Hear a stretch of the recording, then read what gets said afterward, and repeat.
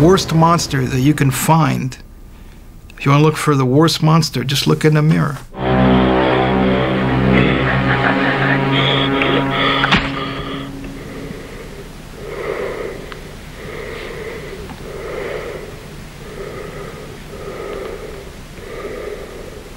Everybody in the world is scared of the same things.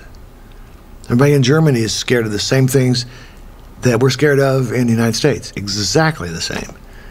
Death, loss of a loved one, being disfigured, loss of identity. I mean, you go down the whole list of things. We're all humans. We're all scared.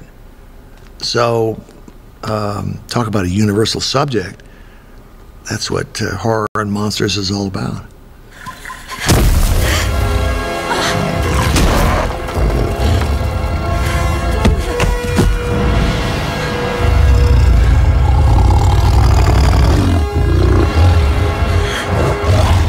Sometimes it's a question of the way you tell the story that makes a monster a monster. You can tell the story of Beauty and the Beast and make the Beast a monster, or you can tell the story and make him a tragic hero.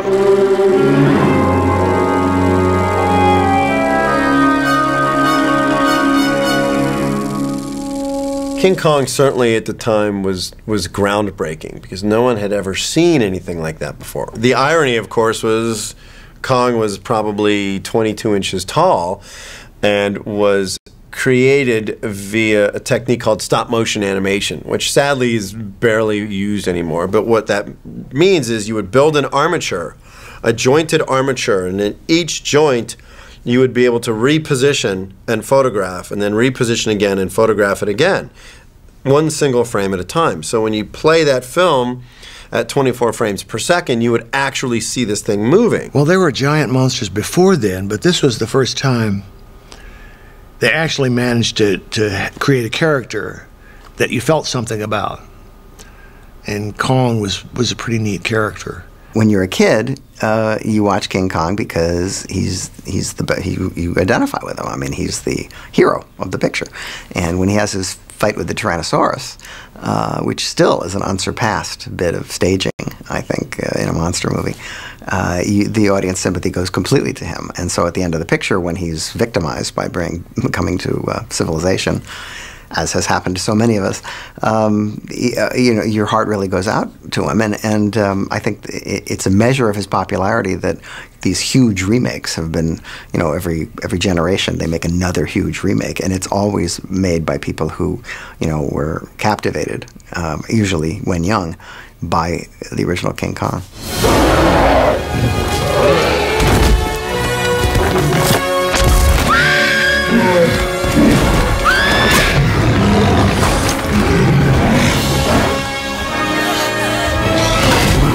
As King Kong was kind of thrilling and amazing to audiences in the 30s, Godzilla was the same thing when he came out.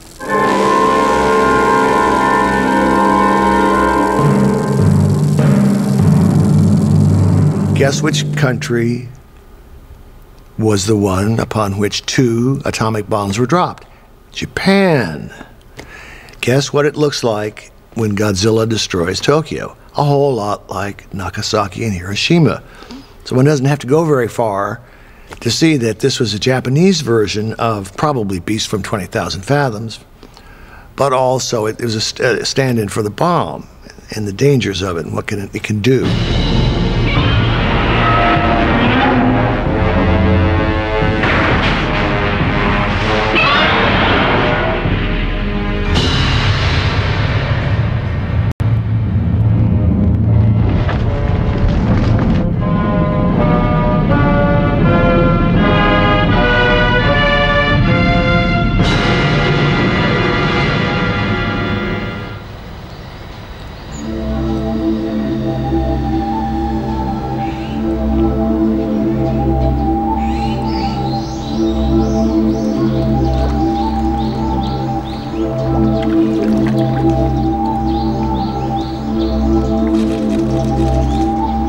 つまり、核爆弾の唯一のまた世界初めての被爆国であった日本が全世界に向けて比較声明を出したという。つまり、ゴジラっていうのは核の申し子っていうことでね、なんて言うんだろう、戦争反対の意味も込めて絶対に核爆弾の使用は相ならないぞという怒り気持ちを込めてゴジラを作ったわけですね。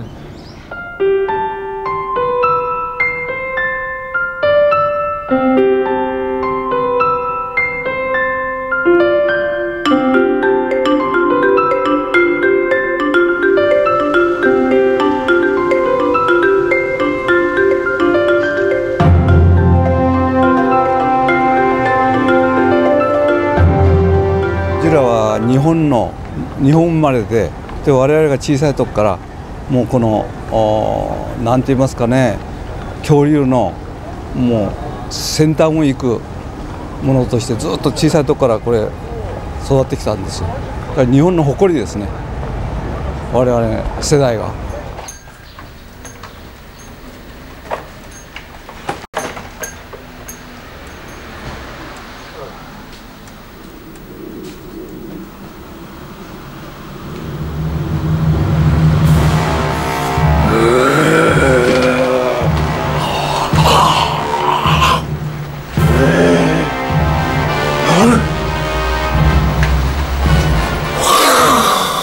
ゴジラはもう一応動物ということになってるんだけども、核怪獣で体全体がね、その核ミサイルも通さない、これものすごく頑丈にできてるわけですよ。だから軍隊がね、いくら攻撃してもね跳ね返すわけ。それが、日本のゴジラ像なんだから、なんとか自分として中に入っててるとだんだんね愛おしくなってくるんだよね、だんだんで、今も特にねゴジラすごい終わってから感じるんだよね。ゴジラってすごいな、いまだにザーッと引っ張ってるという感じでね、だから自分にとってゴジラはやっぱりなんというかな、元気になった元というかな、鬱憤の残らないやりがいのある役だったな。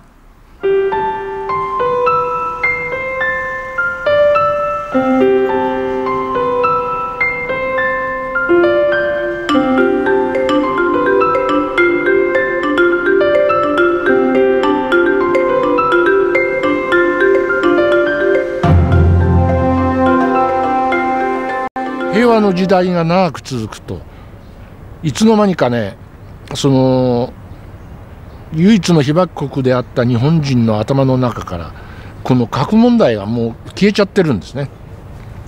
平和のぬるま湯に使ってるようなことになってきちゃったから、もう特に今の若い人、それから子どもたちにこの辺の怖さを訴えてもそれは一体何を言ってるんだと、つまり理解してもらえない状態になってきたんですね。そこでね、ゴジラを今後どうしようかという話になった時ですね、じゃあこの際一旦子供向けのアイドルにしよう。ゴジラ助けて、ゴジラ。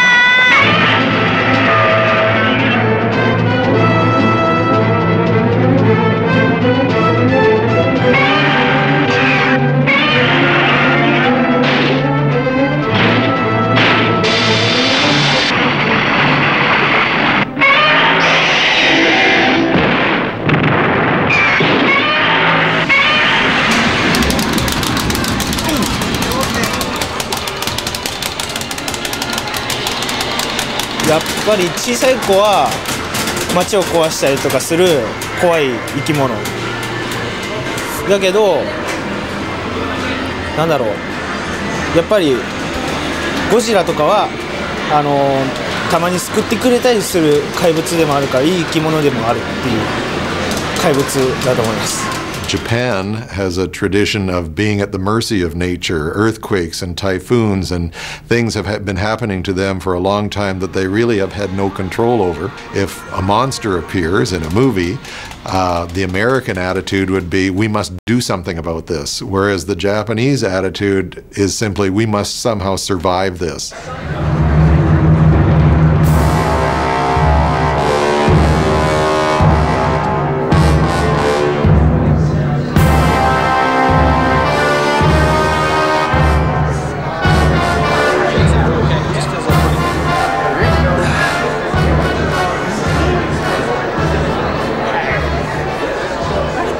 Well, G-Fest is a gathering of Godzilla enthusiasts. I publish a magazine called G-Fan, and I have contributors from all over the country, in fact around the world. And one year we decided it would be nice to get together and to meet each other, see each other face to face, and we had such a good time we decided to try to organize a convention. And lo and behold, 15 years later, we have about 1,500 people showing up each year to our summer G-Fest.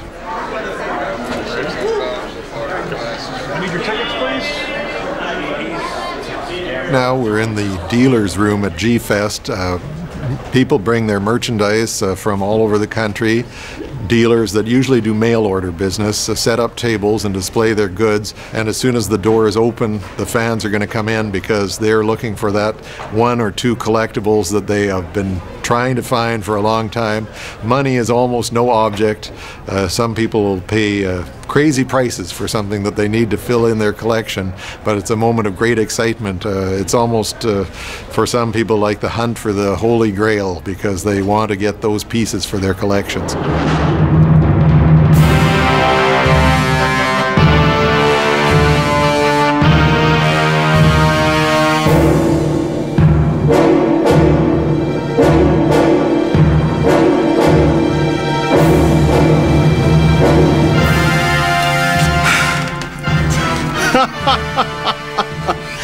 Well, here we are. This feels like home. It's been a while, and I haven't had this on in about 3 years, but it still fits, and that's good news.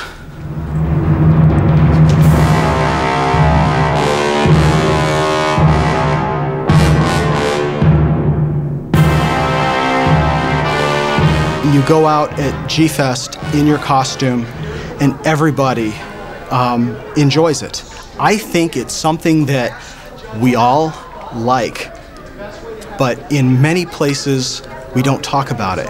And here's the one place where we can run up and down the hall screaming, "I love Godzilla." And you can stand up in the main hall and do your imitations of the monster's cries, and nobody is going to laugh at you. When I pack up for the show to bring my suits, I back my van up to the garage door and I open the door up, and I don't bring my suits out into the driveway where people can see what I'm doing, because I really don't want to be the guy who lives on the corner who has rubber monsters in his basement.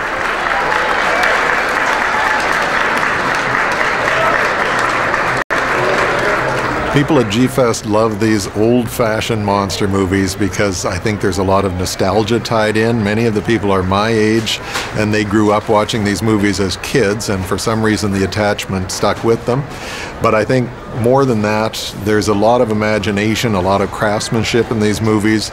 I think that the people who enjoy them have a love for fantasy and the ability to suspend their disbelief, so they can enjoy them for what they are, and they don't have to have a photorealistic kind of a scene going on in front of them for them to be able to enjoy them. I actually think that's a gift, and I think probably most of the people here feel sorry for people who can't enjoy movies with Japanese monsters and Godzilla in them.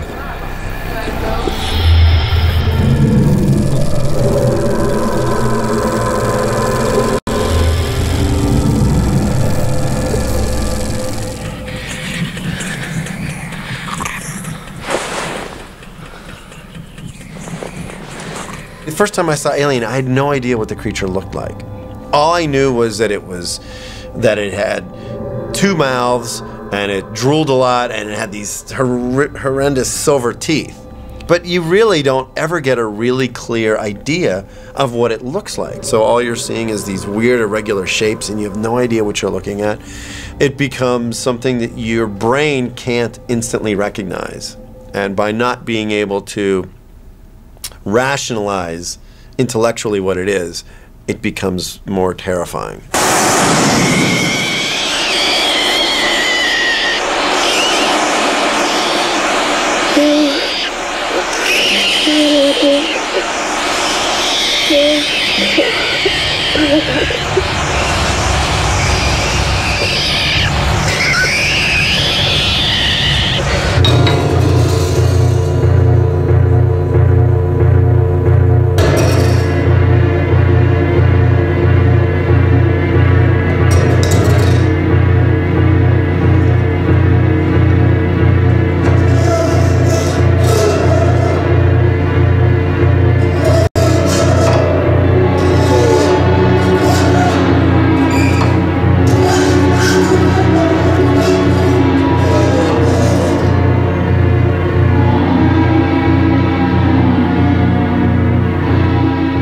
Ich hatte Angst vor der Dunkelheit.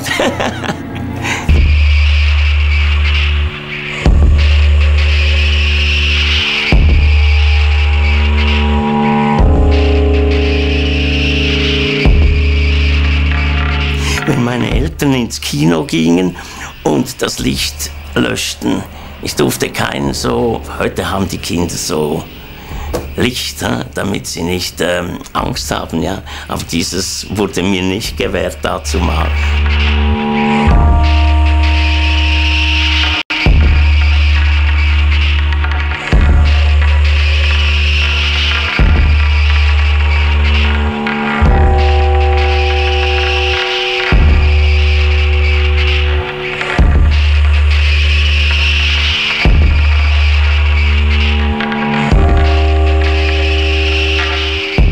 Ich habe mir Mühe gegeben, das Alien schön zu machen, weil ich liebe ästhetische Sachen. Also etwas, das sich durch den Brustkorb frisst. Auch wenn das ästhetisch ausschaut, ist das immer noch ziemlich eine üble Sache. Und das darf ja ruhig so ausschauen, wie es ist. Es ist eine Art Wurm. Also etwas, das einen im Körper sich bewegt, das erinnert an Eingeweide oder eben ein Wurm in den Eingeweiden. Das darf ruhig schrecklich sein. Hingegen das heranwachsende Monster, das ist dann wiederum ästhetisch. Das wollte ich ästhetisch, die Zähne und der ganze Kopf und alles. Also, ja, also jemand, der sagt, das wäre widerlich oder so, das ist vielleicht, wie es sich bewegt oder also die Gefährlichkeit, aber an und für sich als Skulptur oder so finde ich es schön.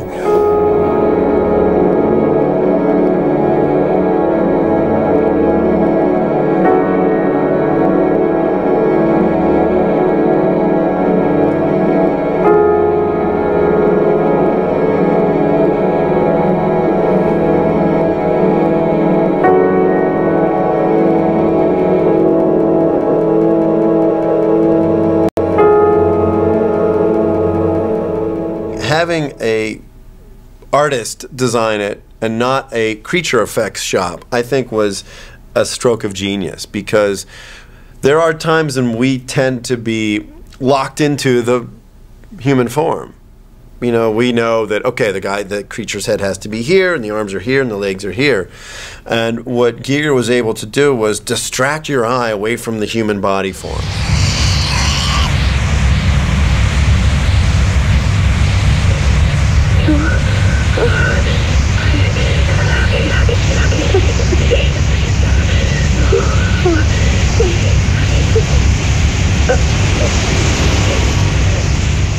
Das Alienmonster da hinter mir, das ist vor 30 Jahren, habe ich das modelliert und es sieht jetzt aus wie eine Mumie, so richtig verschrumpelt. Aber das ist das Originalkostüm, das in Rubber gegossen wurde, nicht? Und hat sich natürlich sehr verändert. Da ist die doppelten Zähne da hat es eine Zunge, die bezahnt ist, das kann so rausschießen und dann jemand packen.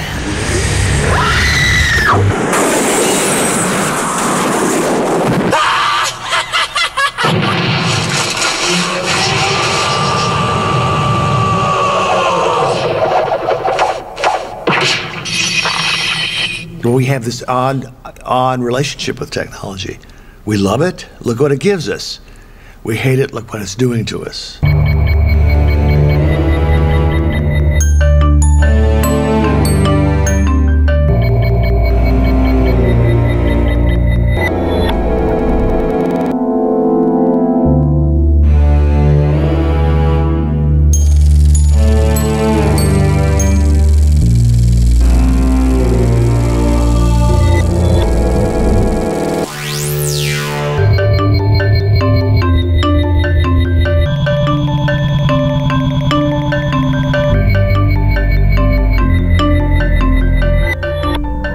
子供の時は何かというとやっぱりそこまで今こう噛み砕いて理屈っぽく考えてないんで、子供の時はやっぱり夜夢見ると追っかけてくるのは日本の典型的なこう黒い髪の長い白装束というか白い服を着た女の人が夢の中にいつも出てきて、その人がある時は坂の僕が歩く坂の横のところにこうスーッと立ってたりとか、ある時は追っかけてきたりとか、ある時はこう腕と腕をこうつかみ合ってこうしまったりとかいうお化けが出てきて、これがもう異常に怖かったんですよね。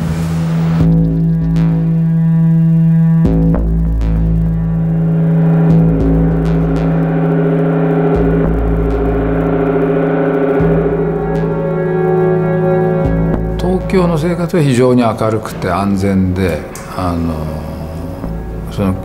ある種死の恐怖っていうんですか、それがない場所だと思うんで、その明るい生活で安全に暮らしていて、そういう死のイメージなんかもまるで感じないでいると、ある時その水面下からその黒い死のイメージがそんな安住しててそんなことでいいのかと、なんか警告というんですかねを死に現れてくるのが僕の中のモンスターだと思います。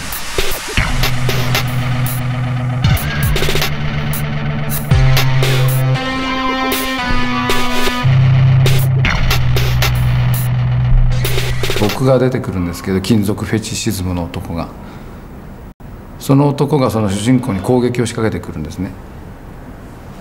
それでそのやつっていう僕が演じるその金属フェチシズムの男がそのサラリーマンを、日常生活を送ってたサラリーマンの体を徐々に鉄にしていくんですけど、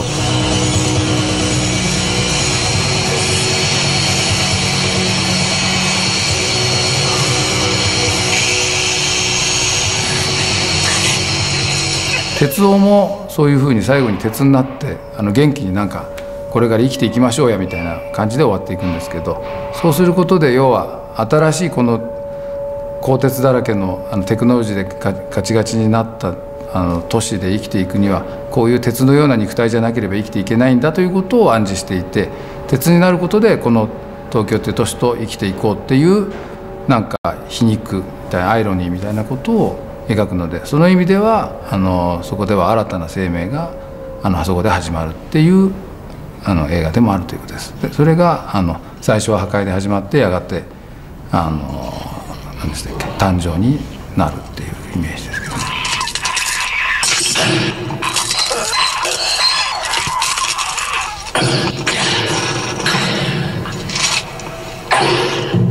常にモンスターっていうのはなんとなく、これ結論みたいになっちゃいすぎちゃうかもしれないですけど、なんかテクノロジーとか人間が作ってきたものに安住したり、それが便利だと思いすぎてそれを使って自然なものをこう侵しすぎた時に自然なものが仕返しに来るイメージがモンスターのイメージかなという感じで、フランケンシュタインはそれを一等最初から考えてみればそのことをやっていて、自分の鉄をもよく考えてみるといまだにそれと同じことを違う形でやっているという感じがしてきます。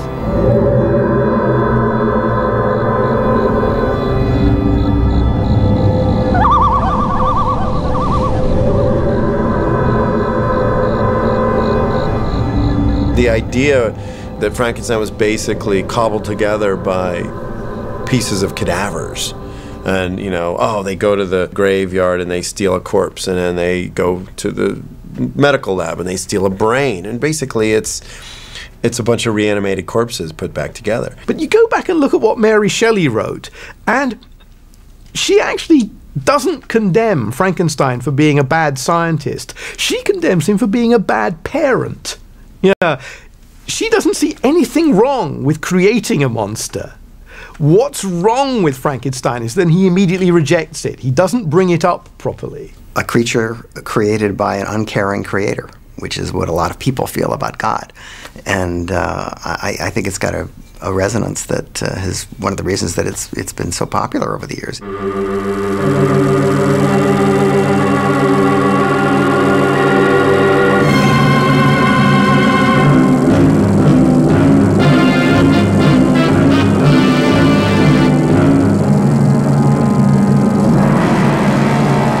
西洋の方のモンスターは、まあ、一面的な見方ですけど、なんかある程度ルールがあって、どこにでも何でもなんかわけわかんなく出てきちゃうってことはなくて、フランケンシュタインでもちゃんとやっぱり物体としての体ありますから、ドアをちゃんとこう壊して入ってくるとか、ちゃんとドアを防いでる間は大丈夫とか、ゾンビにしてもそうですけど、よろよろ追っかけてきますけど、ドアさえちゃんと閉まってれば大丈夫っていう、なんかちゃんと掟があるような感じがするんですけど、だからより僕の解釈では西洋のお化けの方がなんかこう物質的というか、なんかちょっと人間の持ってる肉体に近いようなモンスターで、日本のモンスターっていうのはなんかこう霊的というか、こう精神的ななんかお化けが多いような感じが。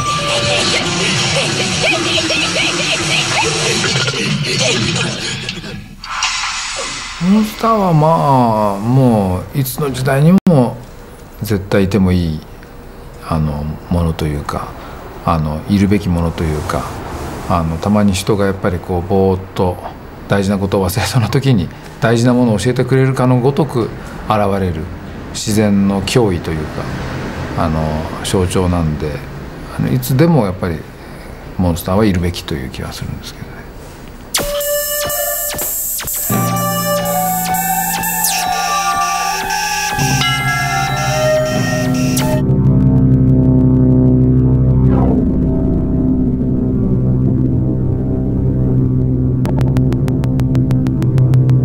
There are two essential scary stories that you can tell. One is, and let's imagine ourselves around a campfire, and the medicine man, the wise man, is telling us where evil comes from. And there's a fire, and we're all listening, and he says the evil comes from out there, and he points out to the darkness of the trees, and it's the other tribe, it's the other. It's coming from out there to get us.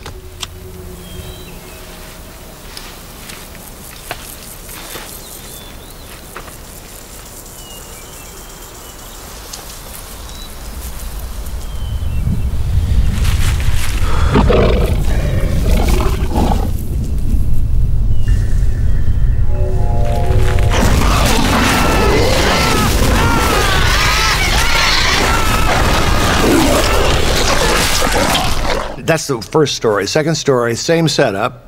Guy's talking to the tribe, the witch doctor, the wise man, and he says, let me tell you where the evil comes from. It comes from right here in the human heart. Well, now they both serve a purpose. This early man, and now, even now, is served by the fact that you are cautious about what's out there. It's going to come to get you, the stranger, the other. But on a philosophical level, often it's harder to tell the second story. It's me. I'm capable. We're all capable of horror.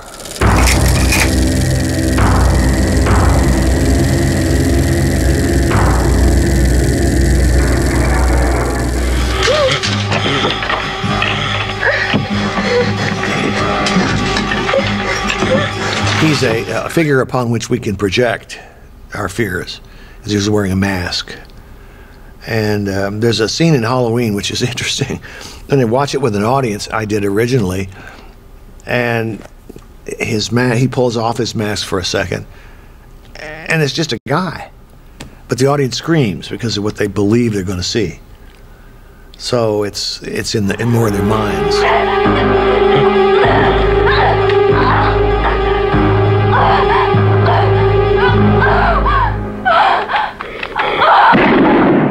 the real human monsters, something like, I don't know, Hannibal Lecter or Henry Portrait of a Serial Killer, are much more internal. They're much more credible, realistic ones.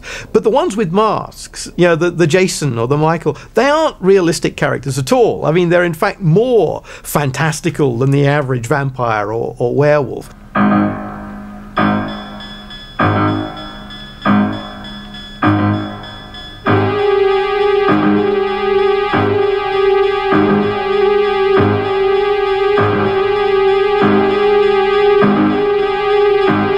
Characters like Leatherface and like Michael Myers from the Halloween films, those characters are characters that are still threatening, but are ones that you could potentially see down the street. You could potentially be at a market and be shopping next to a guy who's a killer. Especially, but I think all those are based on the real dark nature of humanity.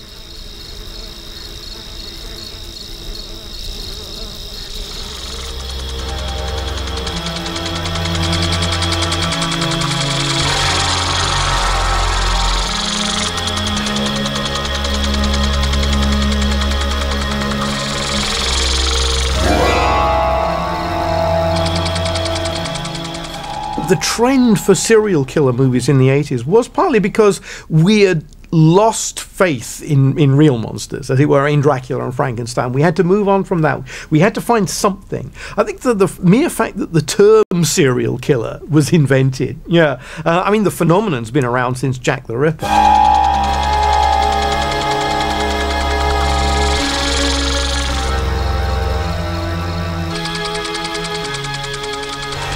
In the 80s, in the kind of psycho killer, the more reality-based kind of monsters, which in many ways I think is scarier in the fact that this is a real thing. People do kill people. There are psycho killers. It's not the kind of monster movie I enjoy, though. I mean, I'm not a real splatter movie fan, and I don't really think it's necessarily healthy to become so habituated to that kind of stuff.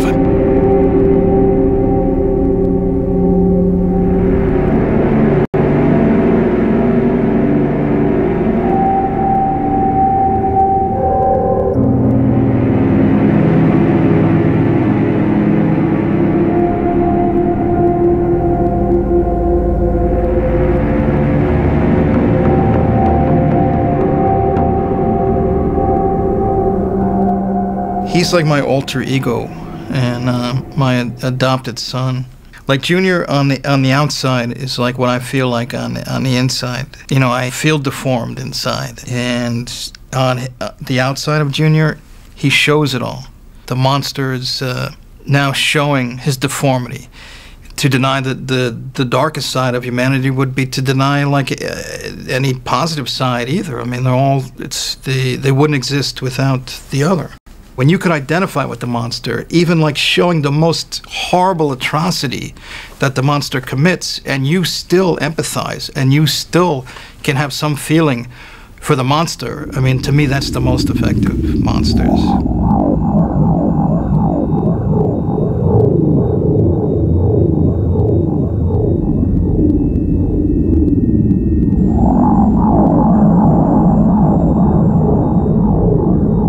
Most people even know the story of Ed Gein, but only through the films that have been loosely based on his life. Ed Gein, he was dominated by his mother to such an extreme degree that deformed his psyche. After his mother had died, and he's an adult living alone, and he really had no friends. People laughed at him and made fun of him, and so here he was isolated with the only most important thing in his life. His mother disappears, and now he's all alone in the house, and he boards up her room and keeps it immaculate, exactly the way she had it. And then he goes into this almost like a journey of exploration into the darkest, sides of his own soul. He starts out by going to the Plainfield Cemetery, where his mother was buried, and he would look at the obituary ads, and if he saw a woman, had been buried recently, he would go to the cemetery and dig up that woman and drag her home, and he would start making furniture, clothing, and totems, out of these body parts. The fact that they weren't fresh enough, he decided that he needed live women. Ed Gein also was honest. Like, I remember this one anecdote in which Mary Hogan, one of his victims that he had taken alive, everyone was wondering where this woman was because she had disappeared. And so there was a bunch of people like hanging out talking about the story, and so they called him Eddie, not Ed. And so Eddie said, "I know where Mary Hogan is. She's hanging out at my place." And she was literally hanging upside down, deer style, because he would drain the body of its blood by hanging it upside down into a bucket, and it had no head. So he told them where she was. There's something about that innocence, that's fascinating.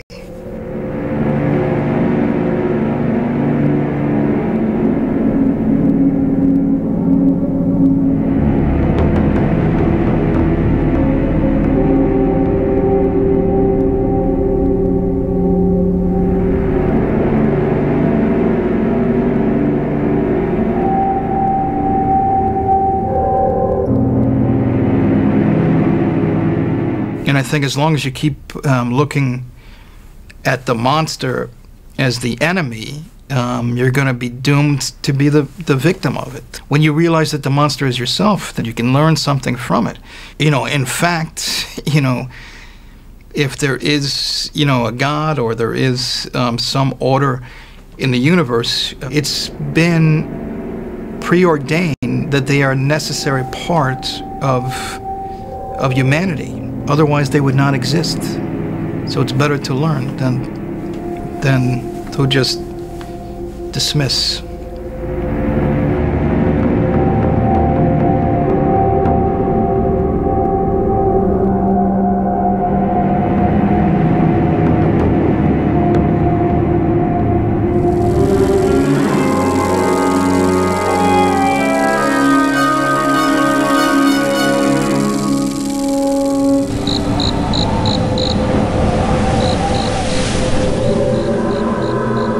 Say I like horror films, but I like the more old school horror films where you have a monster that isn't necessarily evil, but because of its looks, it's forced into doing things, harm to people or something, but they're actually sympathetic. Frankenstein's monster is sympathetic. The Hunchback of Notre Dame is a really sympathetic character. So is the Wolfman. The werewolf keeps coming back. It's actually the oldest of these stories. I think if you go back in, all the others are traceable basically back to 19th century novels. The werewolf goes back much, much deeper. There isn't a great werewolf novel that they're all based on. It is, folk tales and legends. And there is just something appealing about an explanation of why people turn awful.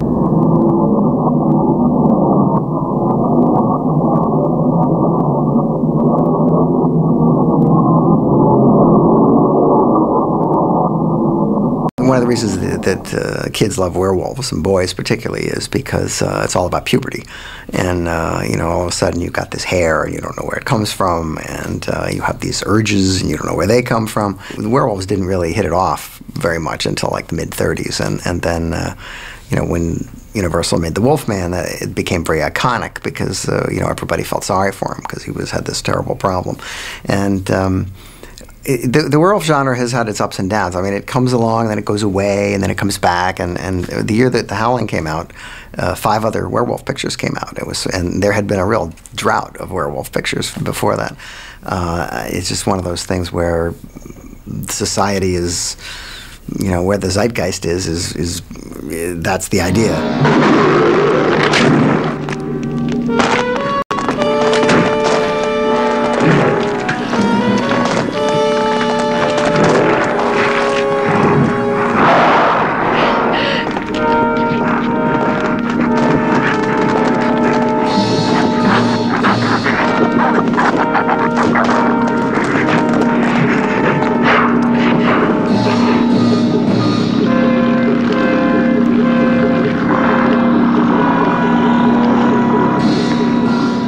there's still, I think, a real magic that happens when you have an actor in the makeup, and it's there on the set, and you know, he sees him, he looks at himself in the mirror, and he sees this Wolfman looking back at him. You know, and you know, the whole Wolfman story is this whole story of this man who's, you know, changing into this animal, and it's not really, he's tortured by this, you know, and when you've got the makeup on, you are kind of tortured by being that animal man.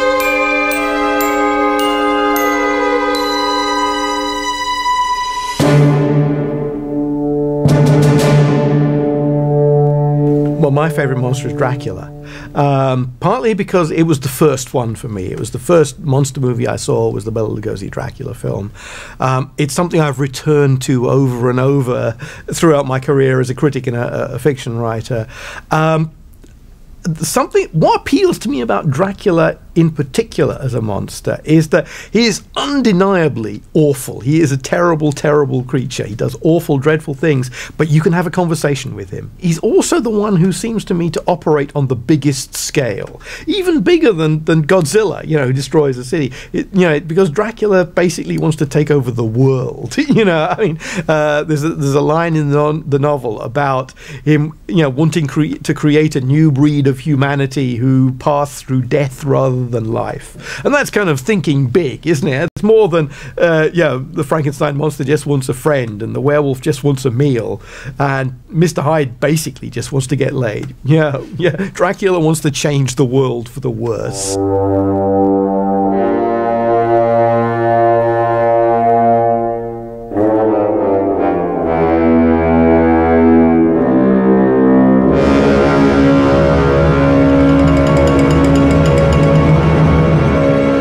In the advent of computer technology, it would be very easy to take a technique like creature costume building and substitute it for computer graphics. And I still love building creature suits and the idea of physically being on set and seeing it transform in front of your eyes to, first it's a guy, then it's a guy wearing a part of a costume, and then they light it, and then it becomes moody, and you put a little bit of slime on it, and you spritz it with a little bit of water, and it all of a sudden does not become a guy wearing a costume anymore. Then it becomes that character.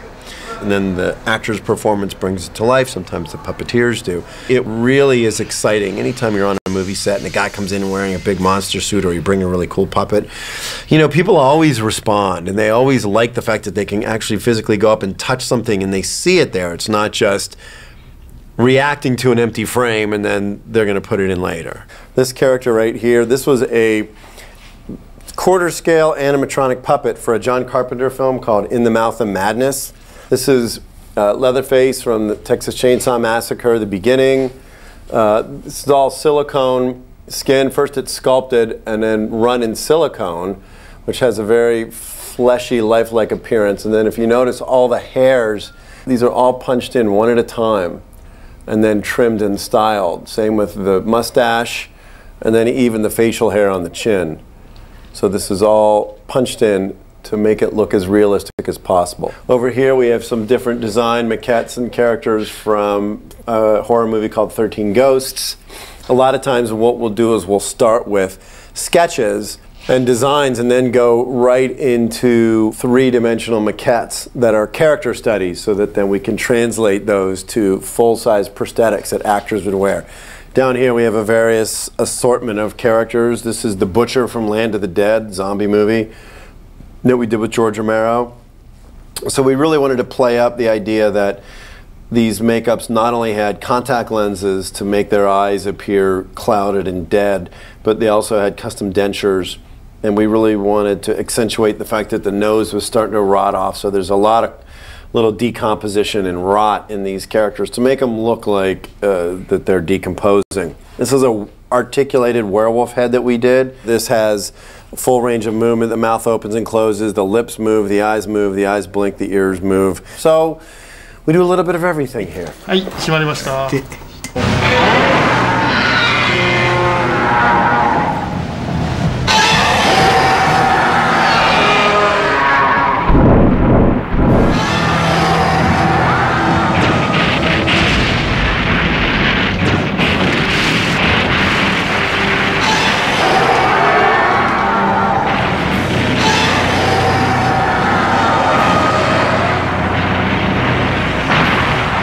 でも結局今は怪獣映画がなくなってしまって、やっぱいわゆる日本の怪獣映画育ってきたおっさんたちが嫌だなと思ってるのは、結局その怪獣のやっぱ魅力、本体の魅力、ぬいぐるみの魅力ですよね。これ生きてるんだぞというその怪獣のぬいぐるみの魅力、それをフィーチャーというかね、スポット当てて、結局その昔の怪獣映画の作り方をやはりもう一回踏襲してやるしかないんじゃないかと思ってるんですよ。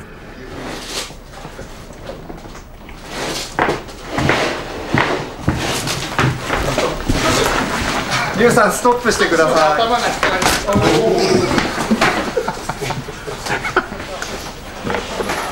パロディの要素もいっぱい入ってるんですけど、基本的には真面目な怪獣映画です。で要するにでもよかったら怪獣映画ってね、みんなホラーっていうかその大真面目に捉えてる人もいっぱいいますけども、基本的にはお笑いだと思うんですよね。なぜかというとその怪獣映画があんなもんいるわけないのにみんなパニックになると、どうかにお笑いだと私は捉えてるんですよね。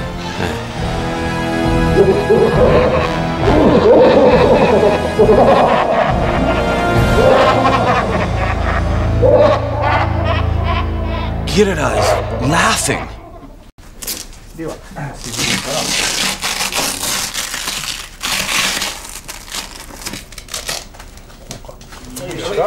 はい、出ます。本当はね、汗まみれがいいんだけど、それくらいだったので、汗も出ないからね。いや、10分でいいですか。はい、せーの、はい、はい、はい、すみません、オッケー。自分自身はですね、唯一誇りにしているのは、この道30年近くやってますけども、まだいまだに、スーツをかぶって、倒れたことがないというのが唯一誇りです。しかし、倒れそうになったことはもう何度もありまして、一番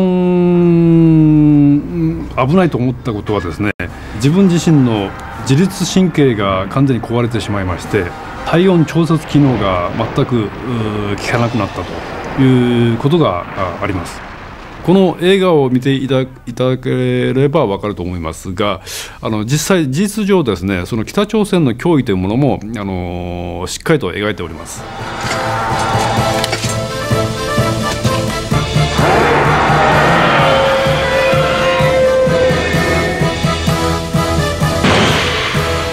で、さらに北朝鮮が持っているであろうという核の恐怖ですね、それもしっかりと描いておりますので、私個人の考えもそれに、共産するものであって、やはり今回の作品においては、ギララという宇宙からの怪獣をやっつけるという名目において、北朝鮮が核を使用するという、そういう恐怖感ですね。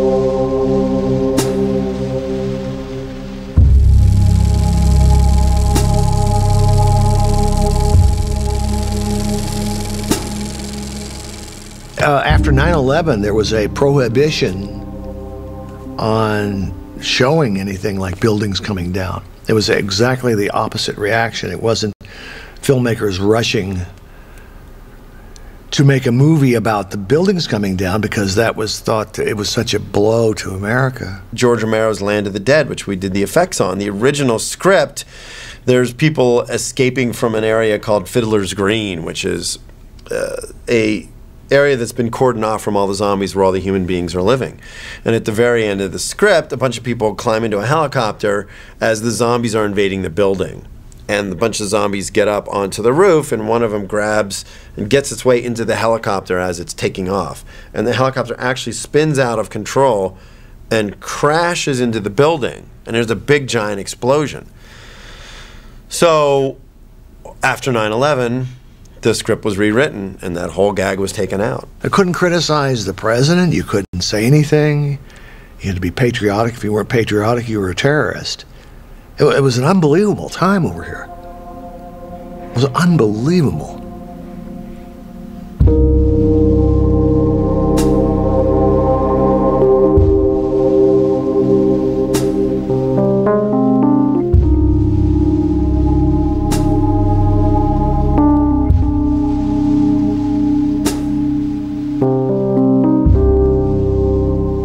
was born out of 9/11 is the torture movies.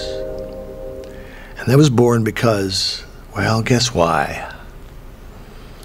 It came about after Abu Ghraib. And look at the torture movies like Hostel and then those kind of films. Even Saw a little bit. But Hostel especially, I just give you the plot of American kids go to a foreign country, and guess what happens to these stupid Americans?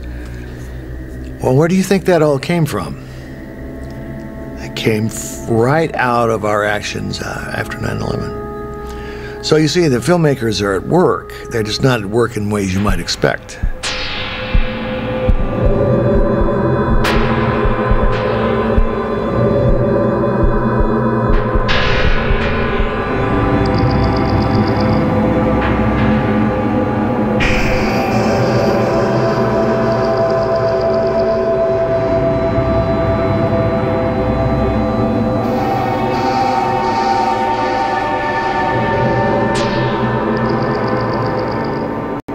The worst thing in the world could be happening to you, or this horrible state of affairs in our country, but people still want to forget about it.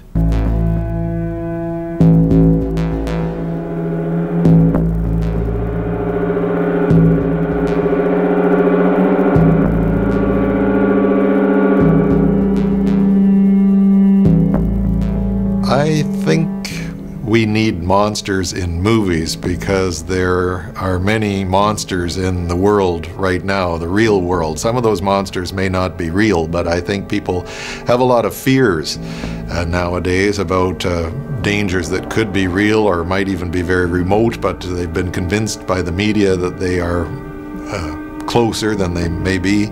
If I'm talking about fears of terrorism or ecological damage or things like this, global warming perhaps. And I think that there's a feeling that we don't have much control over these kinds of fears. Danger of an epidemic spread remains. We've just bought ourselves some time.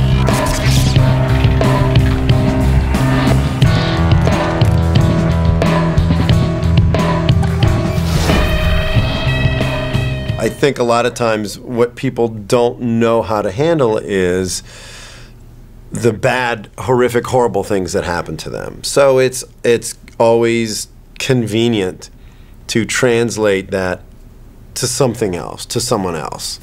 And I think with monsters and creatures, it gives you an opportunity to cleanse yourself of all of these weird feelings and sort of manifest them into something else physical.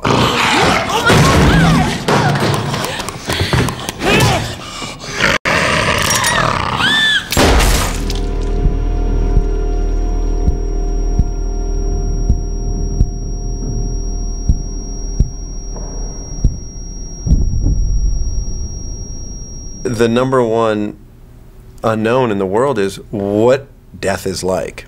So when you're faced with the possibility of your impending doom at the hands of some horrible creature, it's certainly a captivating aspect, and it's a thrilling idea. Horror movies in particular have always had a sort of subversive edge to them and a message that sneaks by, usually under the guise of entertainment. And I don't think that's going to change. And these films are popular because young people like them. And so that's they're what was once derided as a really, crummy genre when I was a kid is now, a grade A mainstream, big bucks genre. I mean, you got movies like Hellboy, which, in the 1950s, that would have been a B picture.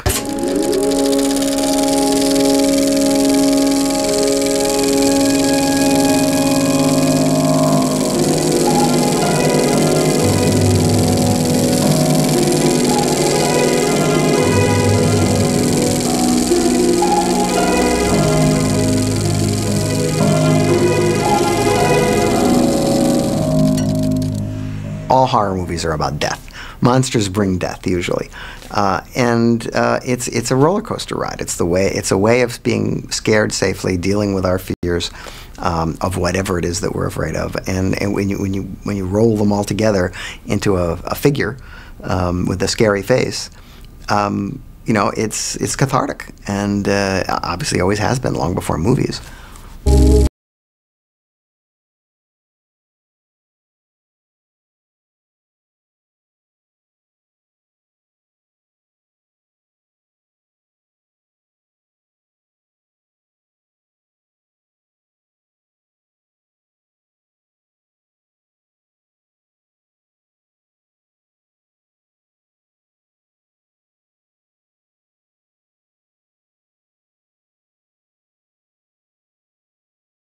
The way the world's going, we're going to have to start looking at the idea of monsters as endangered species. I think we should start seeing films about protecting and preserving monsters, with their habitats being wiped out by global warming or whatever.